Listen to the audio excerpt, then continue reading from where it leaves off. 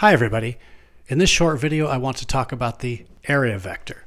The area vector is an important mathematical concept that's useful in topics such as electric flux, magnetic flux, fluid flux, gravitational flux, or generally the flux of any vector. I'm not going to talk about flux in this particular video. I'm just going to focus on the area vector itself. Okay, so imagine I've got an area in the xy plane, 3 meters along the x direction, 5 meters along the y direction. Now imagine I want to represent this area with some sort of vector. Well, the way we do that is the magnitude of the area vector will just be what we normally call the area, so in this case 15 square meters. The direction of the area vector is taken to be a direction perpendicular to the plane of the area. So in this particular case, my area is oriented in the xy plane. I could take the z direction to be the direction of the area vector. I could also use the negative z direction. It doesn't matter. So I could take the area vector to be this way or the area vector to be that way. In many cases, it doesn't matter. Sometimes you've got to be careful about a direction. It turns out in advanced physics, the direction of the area vector that you take corresponds to some mathematical way of how you traverse the perimeter. We're not going to get into that. Okay. So generally speaking then, an area vector consists of a magnitude, which would what we normally think of as the area, and a direction perpendicular to the plane of the area. This n hat represents a normal unit vector, just an abbreviation for it. Normal is another word for perpendicular. Okay, so you might ask yourself, why do I take a direction perpendicular to the plane of the area rather than in the plane of the area? When I think of an area, don't I want something in the area to represent the area? Like this perpendicular thing seems at first counterintuitive. But if we think of it a little more, it's actually necessary. For if we tried to represent this area with a vector in the plane of the area, I have an infinite number of choices. I could take this direction, that direction, that direction, that direction, that direction, that direction. Too many directions.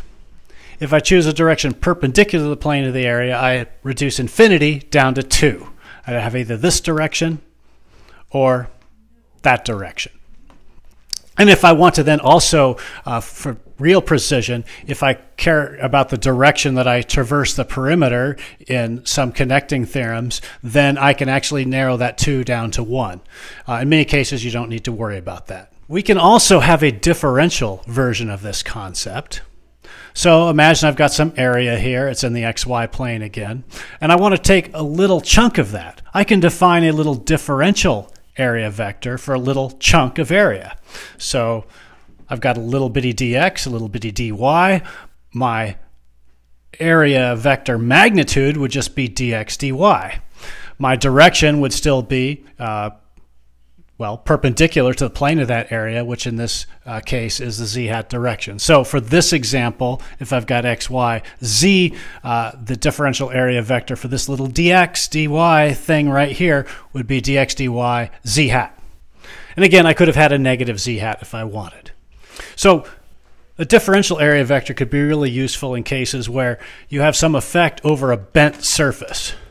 So I can't describe this particular surface here with a single area vector because it's not all the perpendiculars to the surface are in different directions in each place. So right here I could have a little bitty dA for this thing, dA vector, be that way. Right here, a little bitty chunk of surface, well, my dA vector would be this way. Right here, I've got a little bitty chunk of surface, my dA vector would be that way. Back here, my dA vector would be this way. All right, so over a curvy surface that's not flat, the little differential dA vectors will everywhere be locally perpendicular to the plane of the surface. So you'll have a dA vector that varies over the whole surface itself. All right, that's more of an advanced topic, but it can be very useful.